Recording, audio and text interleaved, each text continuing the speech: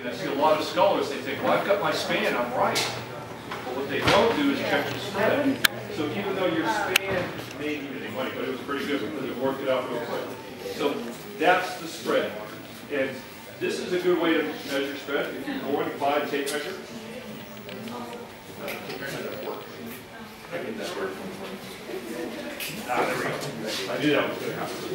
All right. So if you can get a tape measure that has English and metric on it, that's the best way to go.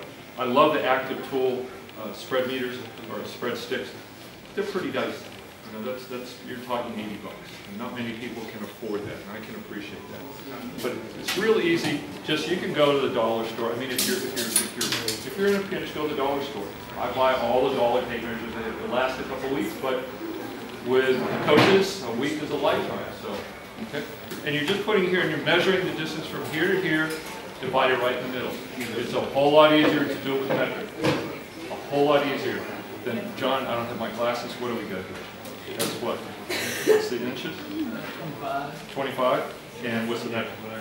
Yeah. 64. Okay, so it's a whole lot easier to figure out half of 64 than half of 25.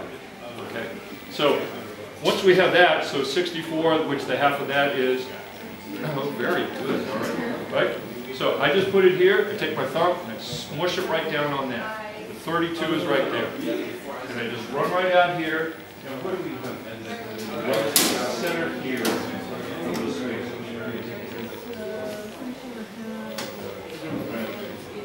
85. Okay. So this is a gal's boat, and I'll say right now, I don't recommend any numbers, but I'll tell you the numbers for this boat, 85. So if we were to look, if you're in a real pitch, oh my gosh, we got to go, and this rigger's got all jammed up, or something, you don't think something's right.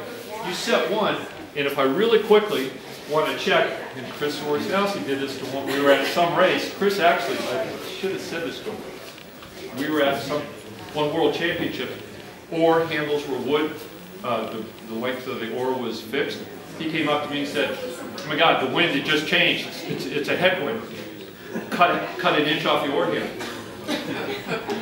Got it. 45 minutes later, he said, "Put it back on." I don't got it. So, you know, things have changed a little bit, but here's a trick. If you want to see if everything's in line, you can just come down here. I know that this spread's right, and I'm pretty sure 6 is right, but you can just look underneath, and you can see if everything's in line, if you want a real quick thing.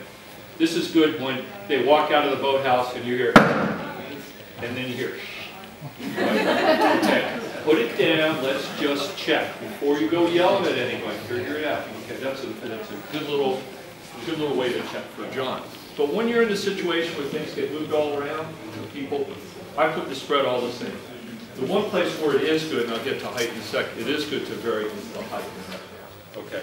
The big thing would be more important to spread. But it matters from one point, I'll take that back. This is a great place to help your novice, especially as you get back in the water, realize that that's not good. Okay. And if those weren't there, they'd be up here. Okay. Like this much. And you say, oh, 10 centimeters, how am I gonna really get them to do that? Well, the front stops give you the line of demarcation with which to get them to. On the other hand, if you're out in a launch, you know, everybody's flexibility is different, they compress differently, you'll see different things. So if you have this line across here, you can put a little piece of tape on a white piece of black tape right here. And as your launch is off to the side, you can actually see the center line of the hits, whether it goes through the catch or not. And what you want to do is make sure they're all getting to the same point like he's talking about. He wants his girls 10 centimeters through that pin there, through the catch.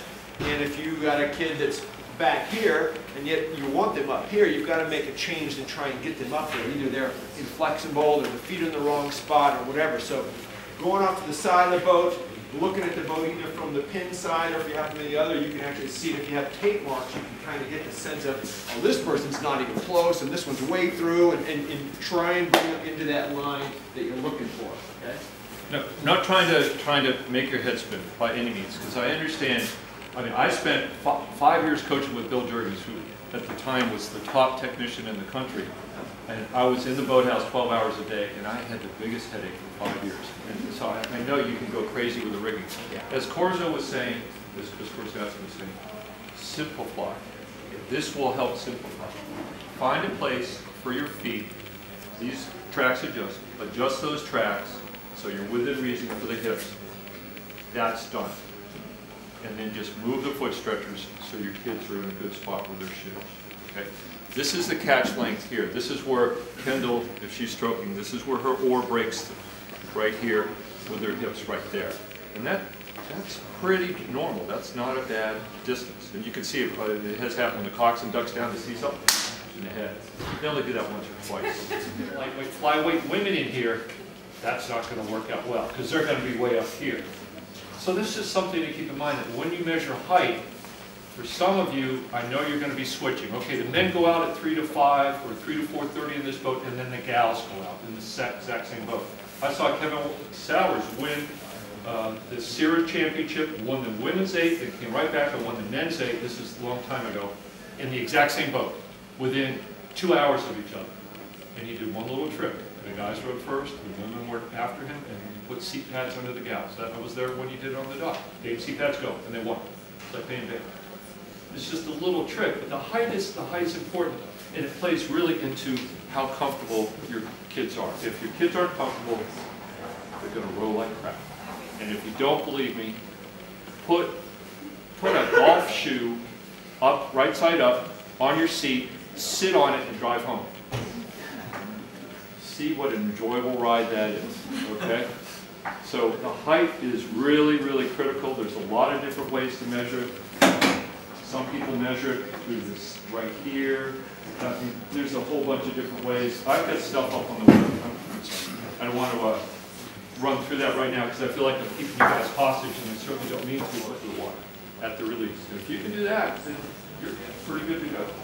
Right? And then as you get going, you can make little changes. Does that help? What about the... I'm here if you want to. If you feel like, oh, I got to go or something. That's I don't want.